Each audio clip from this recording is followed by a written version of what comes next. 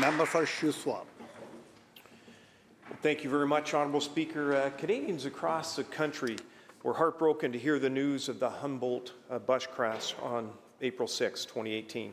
Of the 29 bus passengers, 16 tragically lost their lives.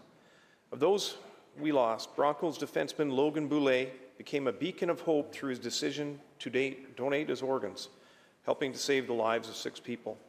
Logan's generosity sparked a national conversation about organ donation, inspiring more than 150,000 Canadians to register as donors in the days and weeks that followed. This is known as the Logan Boulet effect.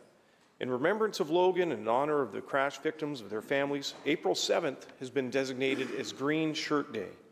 It's a day for Canadians to unite in memory, but also to act, to talk about organ donation, and to take the significant step of registering as a donor.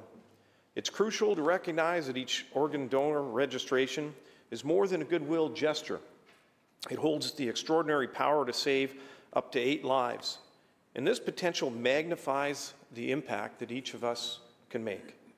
While 90% of Canadians endorse organ donation, only 32% have formally registered.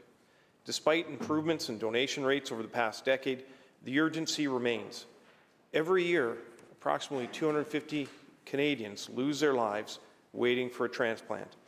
On April 7th, I encourage everyone to wear a green shirt, to encourage your loved ones to register as organ donors, and to consider registering yourself at transplant.bc.ca.